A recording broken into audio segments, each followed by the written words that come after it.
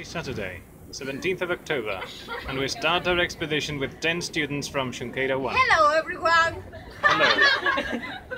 Hello there. Do you have something to say to the camera? Yeah, my cookies are delicious. Yeah. You can prove it. You have to prove that before. What? You have to prove that. I think so. Yes. Miguel thinks something, but we don't know what it is. Someone else? Say hello. Hi. Bye. Yeah, that's right. Hello, how are you? Thank you for coming. There are two girls around. Hi. Hi. Our visit to Pazo Baión in Vilanova de Arousa was organized by the Museum of Pontevedra as a complementary activity to Sergio Portela's retrospective exhibition Senso Sublime.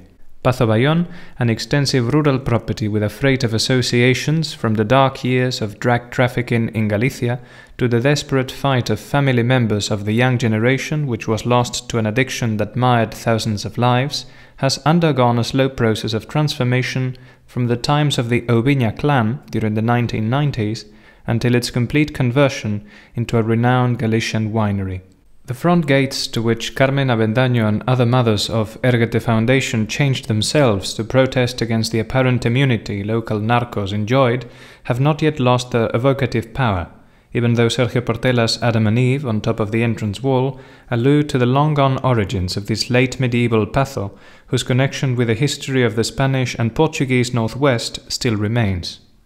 Looking back from the main building to the entrance, the visitor observes the stark contrast between the young saplings and immaculate stone pathway and the hectares upon hectares of centenarian vines.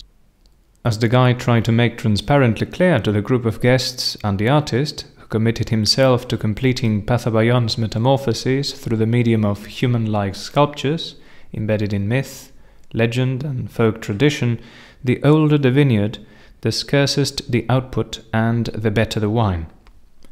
The hundreds of cells, together with the amplitude of the dovecote, symbolize the former glory of this stately home with privileged views of the surrounding area.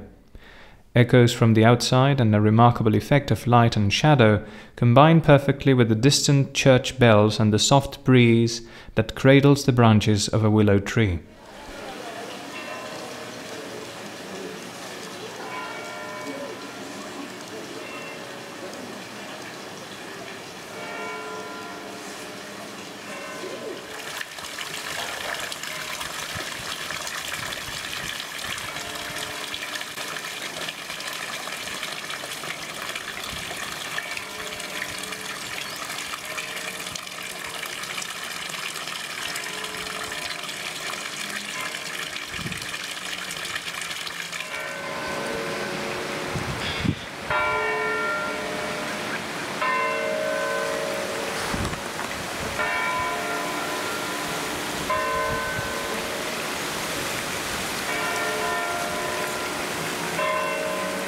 The location of the main building is by no means arbitrary. The visitor sees the manor from every latitude, and its dwellers, in turn, may oversee all corners of the property from the beautiful, decorated interior. Sergio Portela's The Whisper presides the stone staircase and continues the reference to the variety of perspectives the Pazo offers. Seeing without being seen, hearing without being heard, and conversing in the prodigiously blossoming botanical garden. Right behind the old stables, at the crossroads between the winery and the Pazo, stands Saint Iro, immersed in deep thought. Primeval forefathers, secrets whispered in one's ear, medieval saints and Greek gods appear in the company of water fountains and other natural elements around which man-made structures establish a sober architectural order. The stables, however, no longer preserve their original function, as they have now been turned into an industrial workshop where up to 40,000 bottles of high-quality Albarino wine are produced per year.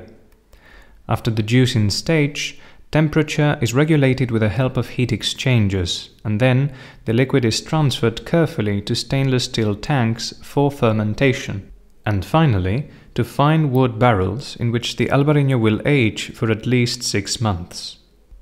According to Condes de Alvarez, owners of the Pazo Baión brand today, not one of the 40,000 bottles is left unsold.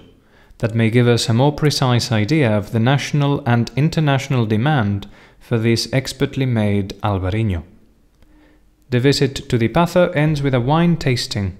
Our students took the opportunity to have a sip of this delicatessen, along with a few homemade biscuits they brought from home.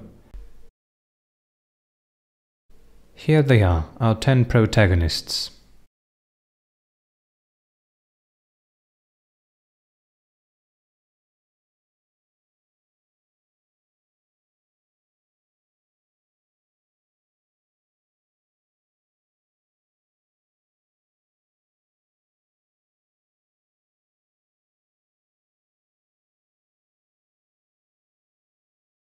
Back from Villanova, the group accompanied Sergio Portela to the A Fundación building in the historic centre of Pontevedra, where several of his unique resin and wooden pieces bring a new life to the refurbished building.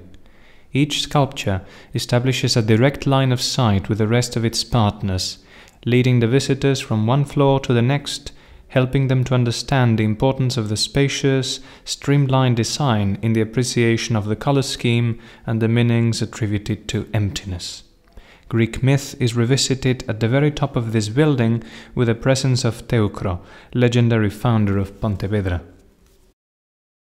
Our final stop was to be found a few hundreds of meters from Teucro in the monument to the 9 local young men who were shot during the Spanish Civil War, a monolith which has become the most recent addition to the urban landscape by the hand of Sergio Portela. The group rushed to the final meeting point as the dark clouds announced imminent rain showers. This, however, did not deter the participants from carrying on polishing their English, in spite of the false friends. Hi there. Why are you grabbing me? Grabbing? Sorry. Recording. Recording me? Yeah, that's better. Yes. Very. Lo que sea. Now tired and soaking wet, the artist and our group of students and teachers from ES Xunqueira No. 1 in Pontevedra braved the storm and added the final stitch to this wonderfully crafted quilt, whose every last piece revealed its hidden internal coherence with the generous help and didactic talent of Sergio Portela.